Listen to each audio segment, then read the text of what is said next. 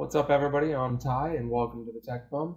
So this is for Battlestations Midway. If you're trying to start the game and this is the error you're getting, failed to find Steam, and then it starts trying to do this or whatever, all you need to do, it's a real simple thing. You can right-click on it, hit Properties.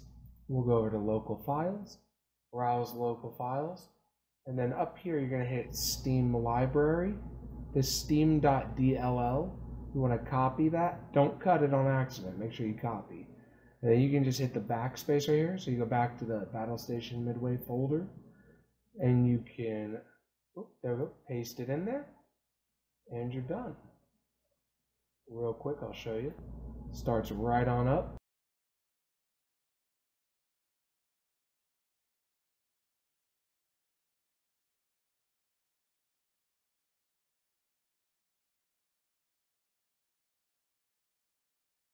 And there you go.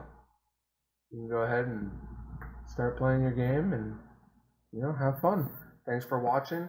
If you guys liked it, please subscribe. I really appreciate it. I'll catch you guys on the next one. This has been the Tech Bum.